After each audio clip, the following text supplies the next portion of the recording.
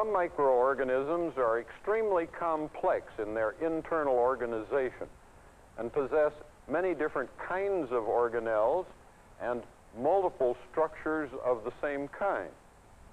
Among the most complex of these forms are the two groups known as the flagellates and the ciliates, both of which show by their rapid locomotion that they have specialized structures for movement. We've already seen that the amoeboid microorganisms are relatively simple in their organization, even though they're only one unit. But there is not a great deal of duplication of parts or multiplication of parts within the single cell. There is, however, some apparent evolutionary relationship between amoeboid forms and the flagellates, because there are soil organisms that have both pseudopodia and flagella. And even in the slime molds, there are stages which are amoeboid and other stages which are flagellated. These specialized locomotor structures of flagella and cilia are keys to the organization of the very complex microorganism. The unit known as a flagellum is a long whip-like appendage which may or may not appear to be attached to granules in the cytoplasm and which extends out considerable distance away from the body of the cell itself. Now, a single one of these units is known as a flagellum. They may be of varying length. They may move rapidly or slowly. And in some cases, there may be a great many flagella covering the surface of the body of the animal. In general, a cilium, on the other hand, is usually quite a bit shorter and is more whisker-like in its appearance and movement. An example of how complex the organization of some of these structures may be in a ciliate can be shown by this diagram of a slice through just the outer layer of a single paramecium. Here you can see that the outer surface is covered by a complexly organized pellicle or non-living wall with spaces present in it, and that each of the cilia is also covered with this layer. From anterior to posterior, the cilia appear to be in pairs in a depression of the pellicle.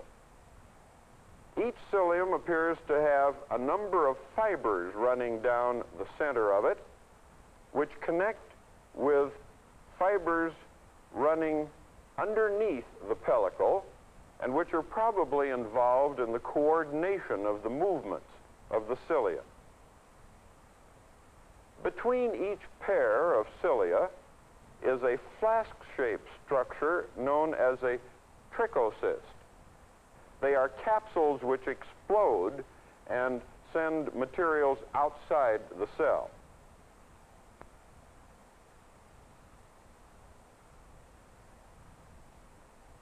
Now, all of this lies in the thin layer of ectoplasm of a paramecium. Interestingly enough, if we make much larger magnifications of a single flagellum, we find that it too has a pellicle layer on the outside, cytoplasm in a cylinder in it, and a number of fibers present, which we'll discuss in their organization very shortly. Now, this concept of locomotor units in multiple patterns, so that a single cell has a great many of such structures, introduces us to a very important general idea about trends in the history and evolution of organisms. We find that wherever structures tend to duplicate, and duplication or reproduction is characteristic of living some of these duplicated units become different from the others. They become specialized to do different things, and their structures change. Let's follow a pattern of how such a sequence works. Duplication of parts at any level is one of the characteristics of living things. At its most basic level, one chromosome becomes two chromosomes, or the DNA molecule of a chromosome replicates itself and forms two DNA molecules, and the protein around the DNA also is duplicated. One unit, by a process of replication, may become two or three or four or a great many units. Now, as soon as this happens in an organism, specialization of some of these units occurs, and the result is a much greater complexity and variety of the organism. And we can see this even in microorganisms, particularly in the flagellates and ciliates, where the basic locomotor unit appears to be a center or perhaps a granule with fibers. This, when multiplied within the cell, becomes flagella and cilia and perhaps many other derived organelles that are of a special sort that we don't find perhaps in other than microorganisms. At the cellular level, you see this same pattern happening. One cell becomes two and four, and if this remains as a multicellular organism, then these different cells become specialized. Some become muscle, and some become nerve, and some become connective tissue cells. So that whatever the unit may be, if it increases in numbers, this increase in numbers is almost always followed by specialization. And the complexity of the flagellates and ciliates is apparently due to this process of multiplication of units. Multiplication of structures, that is, along with differentiation of them into somewhat modified forms. We still have living examples of some fairly simple types of flagellates. A common soil form called Naegleria shows a flagellate with just one simple flagellum, and yet it's definitely an animal-like cell. It has no chlorophyll. Among the other animal-type flagellates, there's one group that covers quite a wide range in organization, and this is the group of forms known as the trypanosomes and their relatives. The trypanosomes are commonly parasites in vertebrates, including man, and in some plant organisms too, or relatives of them. Here we have a problem of size. The trypanosomes are really not very big. And if you refer back to our familiar paramecium, about 0.2 of a millimeter in length, 200 microns, our scale models show one of the green flagellates, Euglena, about this size in proportion, and an ordinary trypanosome, perhaps something like this. You'll notice that we already here have a modification in the form of the flagellum. It extends out along the margins of the body, covered by a layer of plasma membrane and cytoplasm, as a kind of fin-like projection. And this whole structure is known as an undulating membrane. One of the trypanosomes, at least in its life history, goes through a series of stages which show us a variety of forms, even with a single flagellum. The trypanosome form itself, which shows the nucleus here and a basal granule, and then the long undulating membrane, may become modified by the position of the membrane and granule with respect to the nucleus. And this is known as a Crithidia form. And there are some flagellates in which this is the adult form in the life cycle. Still another modification is that in which the flagellum and its granule are at one end and no undulating membrane is present. And this is known as leptomonad form. Leishmania is an organism in which the structures of this locomotor unit are present, but do not project beyond the cell, beyond the plasma membrane, and there's actually no free flagellum and no membrane. And in the course of its life history, a trypanosome may run through all of these forms, showing variations on the theme of even a single flagellum.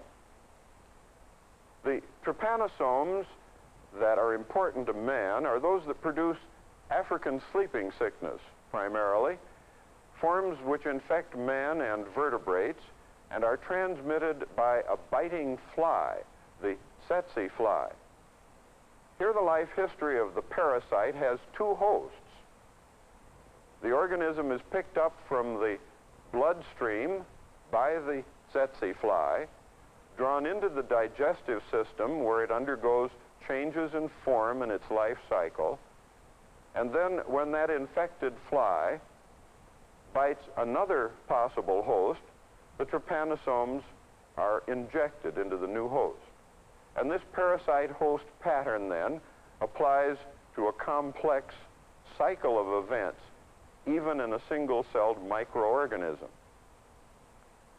Of course, there are some other flagellates that are much more complex than the trypanosomes.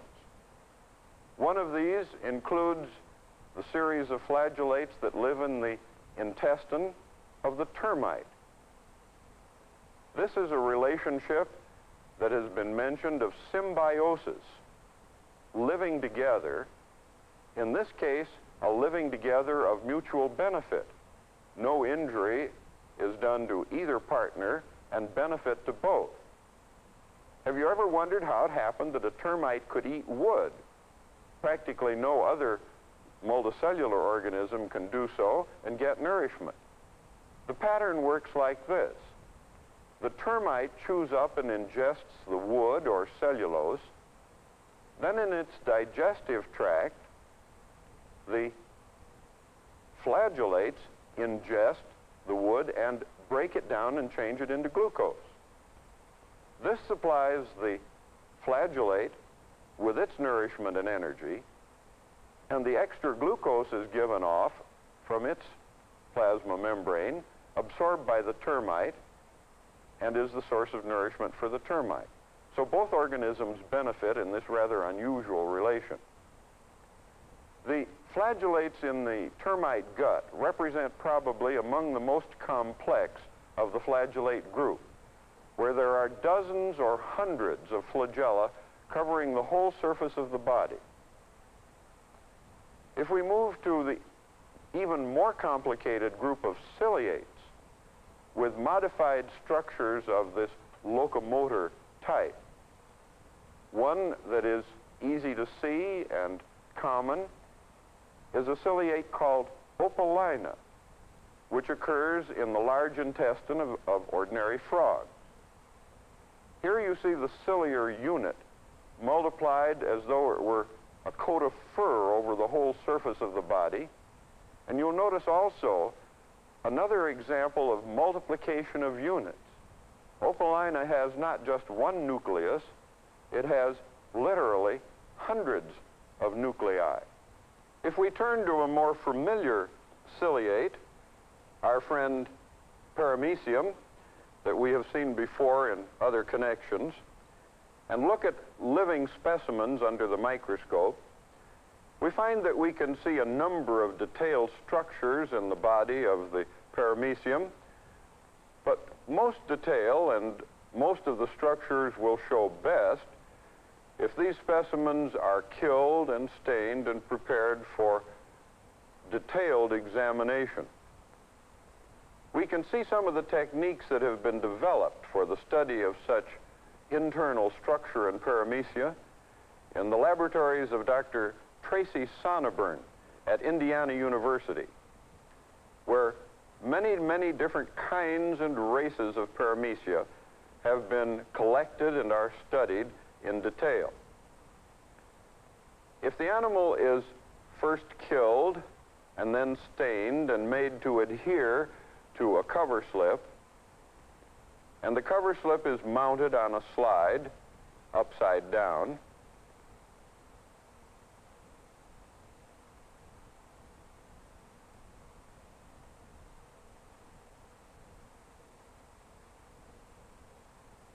and then observed under oil immersion magnification, which gives an enlargement of about 1,000 times, we can begin to see some of the details of this complex multiple structure.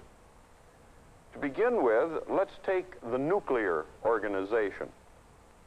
The nuclear organization turns out to consist of two units, at least one micronucleus and one macronucleus. Some varieties of paramecia have many micronuclei. Now let's follow this just a little further. The number of chromosomes in a single micronucleus of paramecium is between 80 and 100 for the diploid set in pairs, depending on the kind of paramecium and the strain. If we examine the macronucleus, we find that it contains about 500 complete diploid sets of chromosomes. Now here is an example not only of difference in function of two parts of two kinds of nuclei, but also multiplication of structures within one of them, the macronucleus. The macronucleus is essential for the ordinary physiological activities of the paramecium. If it's removed, the animal stops growing and very quickly dies. The micronuclei, on the other hand, are involved in sexual reproduction and at no other time in the life cycle of the animal. Now let's turn to the cytoplasm, where again we find examples of repeated units that have become specialized for different functions. Particularly, let's turn our attention to the outer layer, the ectoplasm and pellicle. One way to study this in detail is to deposit silver in the outer portions of the paramecium and, in a sense, let it take a picture of itself. If this is done, we see a pattern when it's examined under high magnification of what is known as the silver line system, in which only the bases of the granules or of the cilia appear. And in this photograph, each one of the dots represents the base of a single cilium. There are about 50 rows of cilia in a paramecium and about 80 cilia per row, giving us something like 4,000 of the units multiplied over the surface of the body.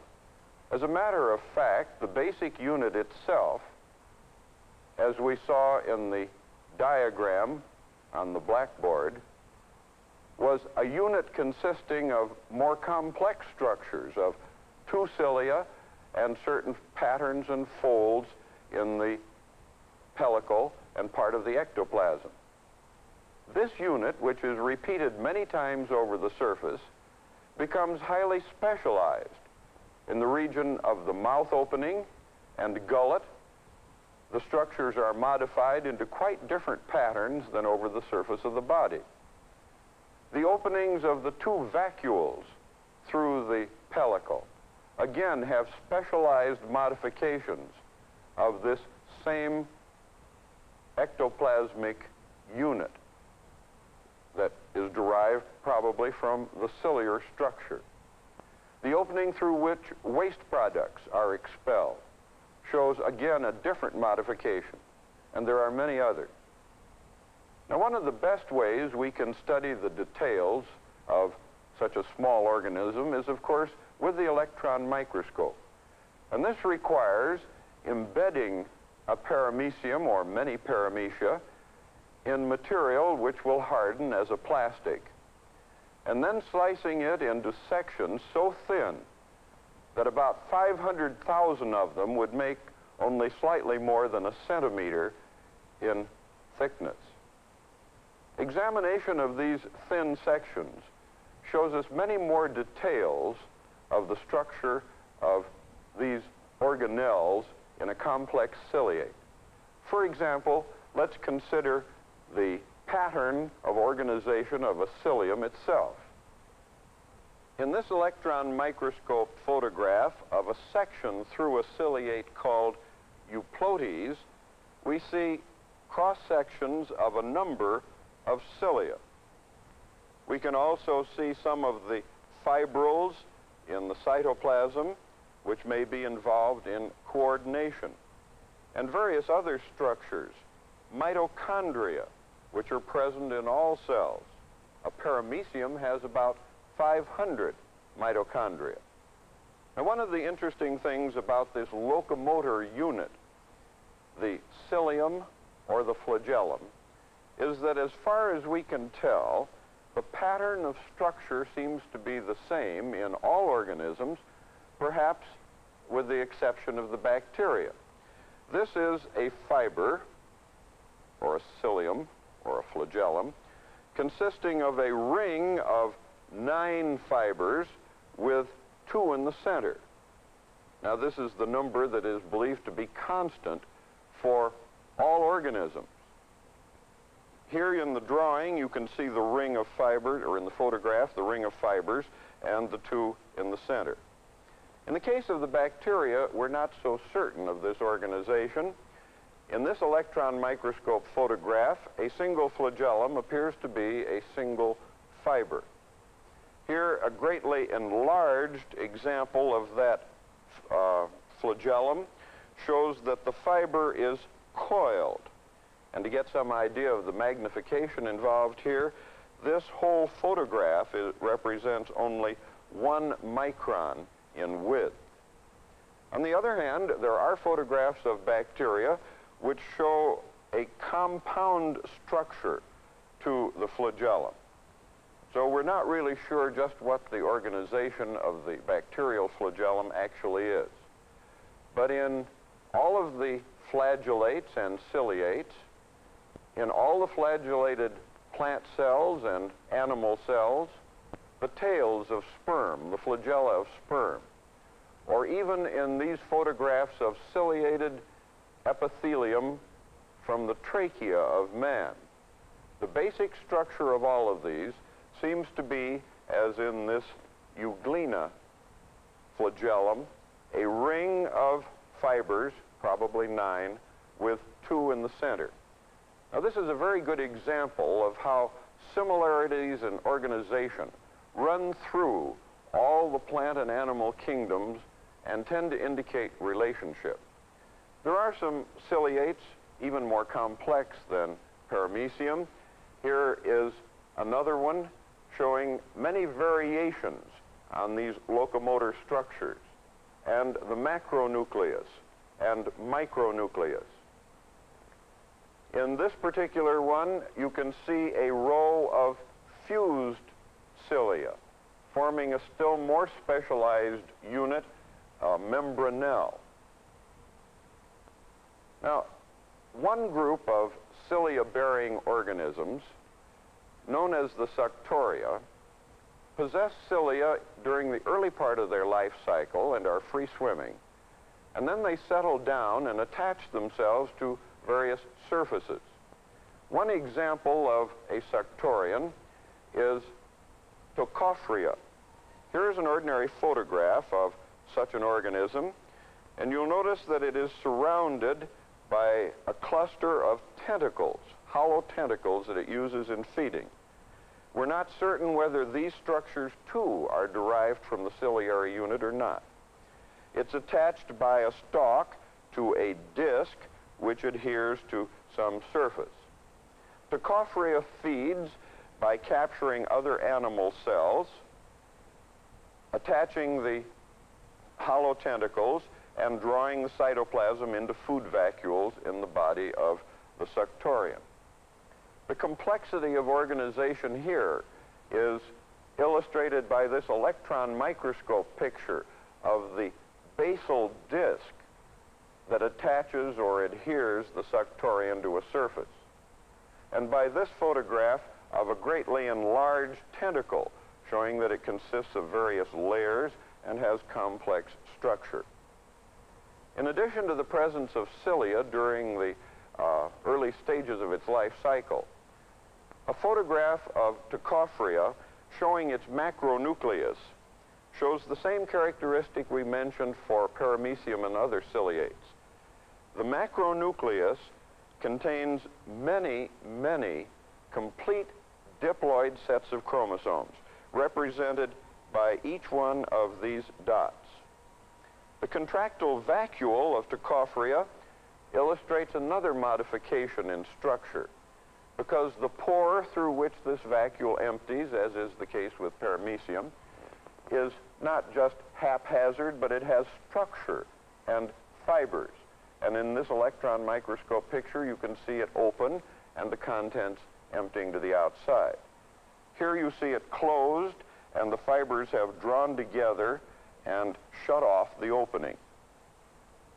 Now, all of these illustrations of very complex organization in ciliates and flagellates have led some biologists to say maybe we ought not to call them single cells. In certain ways, they're just as complicated as a multicellular organism. Perhaps they're non-cellular. At any rate, we know that these represent specializations that have developed within the unit of the organism. And this is an indication of their long, specialized evolutionary history, which is just as long as ours.